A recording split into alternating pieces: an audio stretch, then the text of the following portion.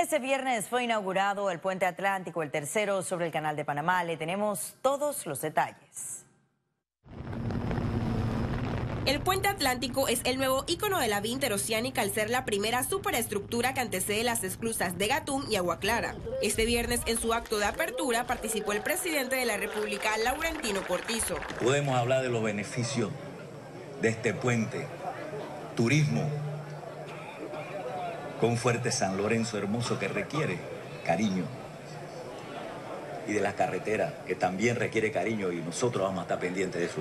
En discurso, el ministro de Asuntos del Canal recalcó la importancia de este puente al recordar los inicios del Puente de las Américas y el centenario. Expresamos nuestro reconocimiento a cada hombre y mujer que estuvieron involucrados en este puente, desde mucho antes que se analizara el primer estudio y se colocara la primera piedra. Hoy podemos decir orgullosamente que sentimos parte de esta obra que pone de manifiesto lo que juntos podemos hacer.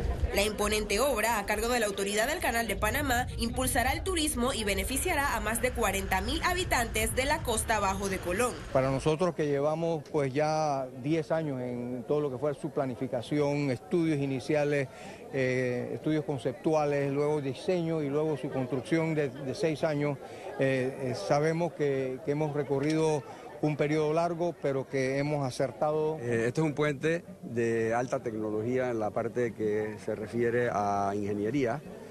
Todos los materiales son materiales de primera calidad.